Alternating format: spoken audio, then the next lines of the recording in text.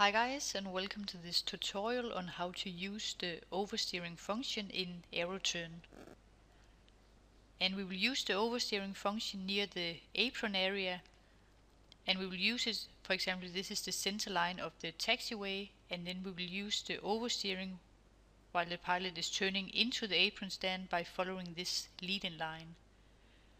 So to select the oversteering, we have to select this icon right here.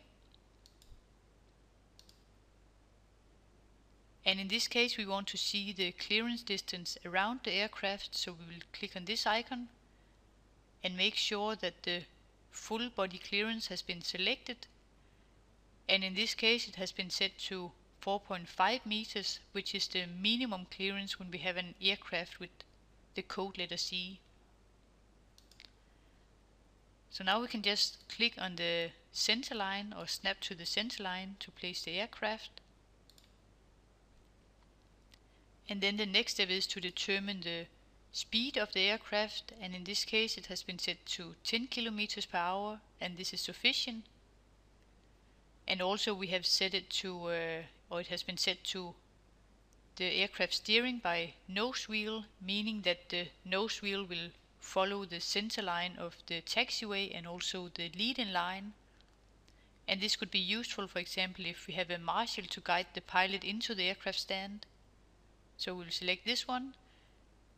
and then the next step is to determine the angle between the center line of the taxiway and then the lead-in line, and we can do this by clicking on this icon right here, and then we can select the lead-in line, and then we can just place the aircraft according to the stop position and hit escape. And now we can see this is the oversteering of the aircraft, and then we have the blue line, which is the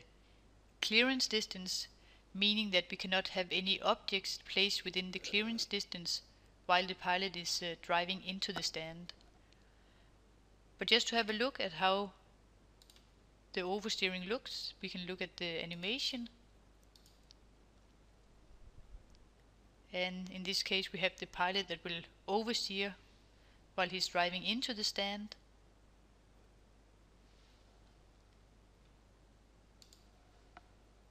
But this is the principle of how you can use the oversteering function and how you can show the clearance distance around the aircraft.